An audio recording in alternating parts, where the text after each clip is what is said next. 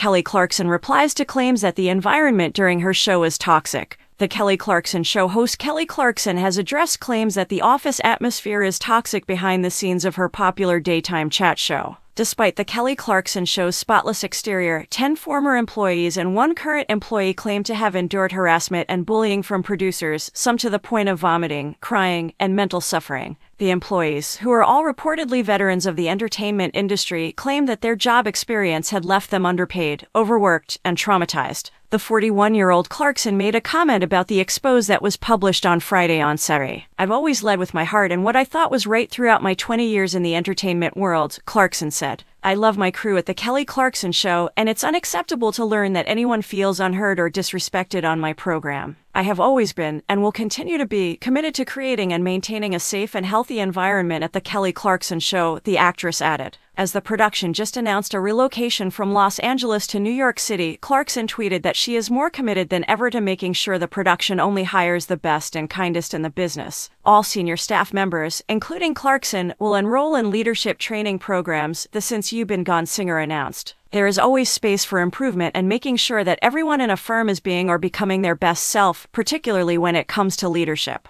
to ensure that any idea of poison is completely eliminated," she said. All 11 of the unnamed sources for the Rolling Stone piece concurred that Clarkson was probably not aware of how less senior staff people were being handled on the shoot. They asserted that Clarkson is protected from criticism of the toxic working environment that executive producer Alex Duda, who was referred to as a monster by one former employee, reportedly established. A number of the employees said that after filing HR complaints about Duda and other cast members' abusive behavior, no action was taken. A former employee stated, "There is a culture of non-accountability for some people, and that needs to change." The Kelly Clarkson Show's broadcaster, NBC Universal, denied the allegations of a hazardous workplace in a statement to Ed on Friday. The statement continues, "To infer otherwise is incorrect. We are dedicated to a safe and respected work environment and take workplace complaints very seriously. When issues are identified, they are quickly examined, looked into, and handled as necessary." The Kelly Clarkson Show aspires to provide a welcoming, respectful, and equal workplace that promotes diversity and creativity. The Kelly Clarkson Show is not the first daytime television program to receive such a label. Among others, The Tyra Banks Show, TMZ, and The Ellen DeGeneres Show have all been accused of mistreating their staff members. The Kelly Clarkson Show debuted on September 9, 2019, and its fourth season is presently in development.